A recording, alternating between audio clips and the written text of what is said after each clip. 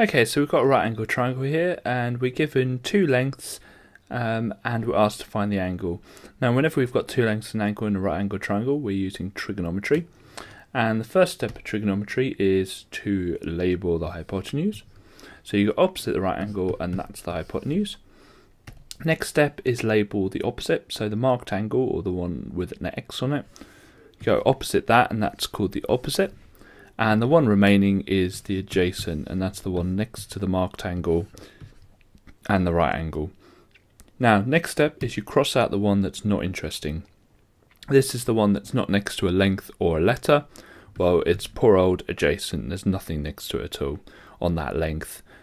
Okay, next step is you write down the glorious SOHCAHTOA. This is one that you must remember. Okay, and these are just a collection of three triangles. We've got the SOH triangle, the CAT triangle, and the TOA triangle. And next step is you cross out the two that we don't need. Now, because I've crossed out the adjacent, I'm going to cross out all of these with the adjacent in. So this one and this one, and it just leaves me with SOH.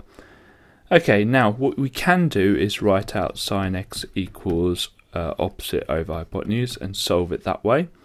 But I'm going to do a different method, say easier method, but if you know that way, stick with it.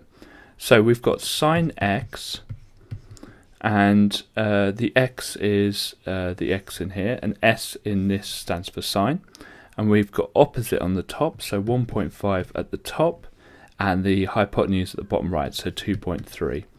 Now this is saying that sin x is equal to 1.5 over 2.3. Okay, so this is a bit more complicated now because we want x and not sin x. So we've basically got sin x equals 1.5 over 2.3.